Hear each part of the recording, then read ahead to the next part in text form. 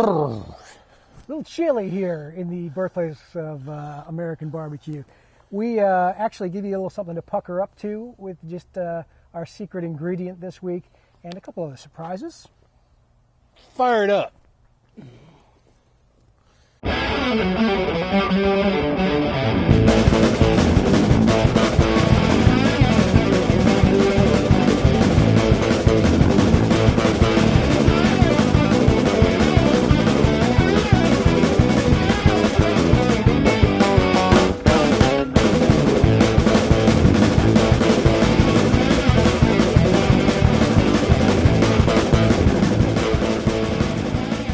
Birthplace of American barbecue, the low country of South Carolina. It's Grate TV. Jack Waybor, he's the three-time South Carolina state champion. Jack at GrateTV.com. That's me. I'm Bill West with BarbecueTricks.com and Bill at GrateTV.com.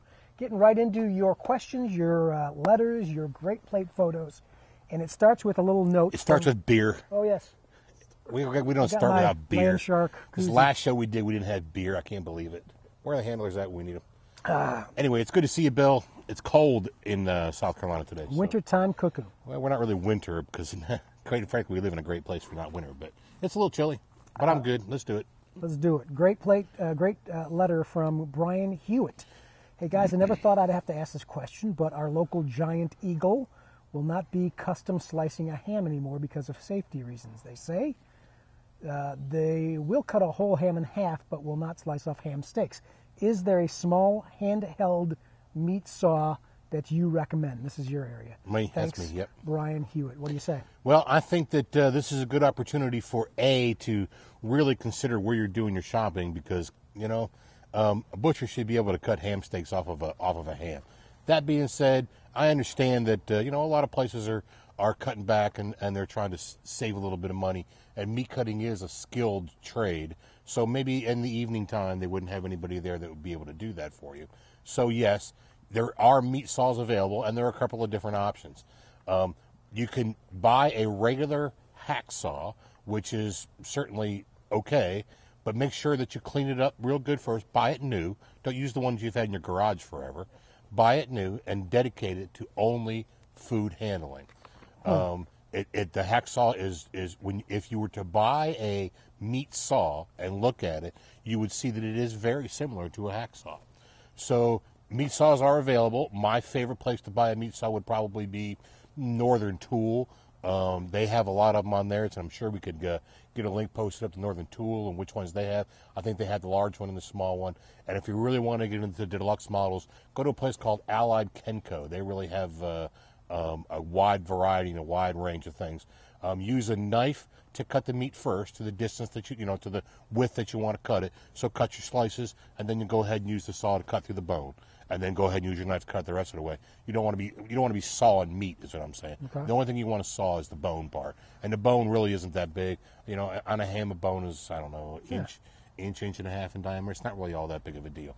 You can cut your ham steaks that way, and it's certainly it's certainly a good deal. Cheapest way, go buy yourself a hacksaw. I think the ones at Northern Tool, maybe $20. There you go. Something like that. Probably, cheaper than the food specials. Yeah. All right, speaking of things like gadgets and things like that would have worked, but I got this for Christmas, so I figured I'd share. You did well at Christmas, didn't you? V-shaped smoker box. And last week we talked about the world market. This is the same place.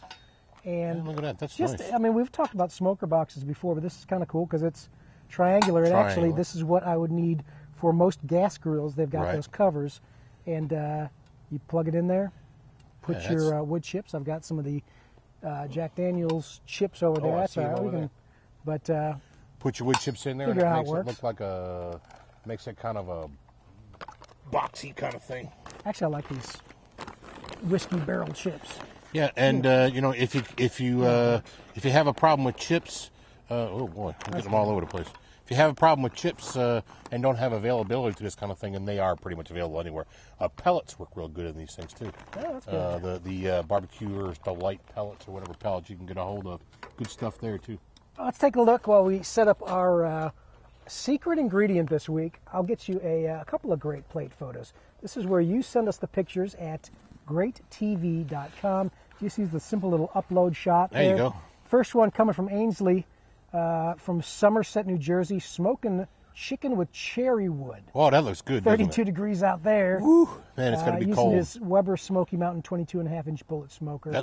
They fit right on there, too. Look at that. Look at those chickens. Those look wonderful. Next up, coming from Larry Savage out in Arkansas. I love that these are coming from all over the place. Yeah, it is neat. Love getting your Grate plates. He says, enjoy the show. These are my bacon-wrapped jalapenos. Oh, we just made bacon-wrapped jalapenos, or we made jalapenos on the last show. Stuffed with cream cheese and Creole seasoning. That sounds really good. On the big green egg there. Looks good.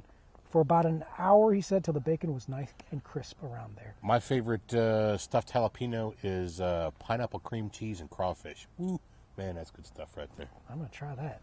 And then finally, this David Narins did a whole bunch of little montage of pictures there.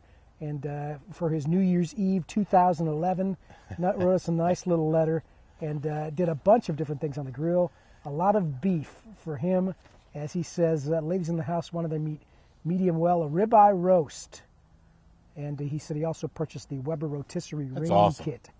And Happy New Year's to everybody. Here's to a great 2012. Here we are, 2012 already. Man. How about a secret ingredient here today?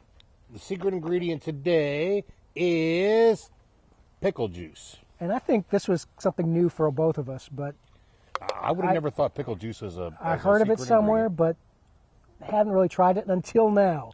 Before the show, I got one of these center cut pork chops. Wait, I gotta get gloves for this. This will be a glove deal because I'm not digging down in the pickle juice barehanded. Yeah, I'm smarter than that. Sometimes. Use the tongs. I don't see tongs on the table anyway.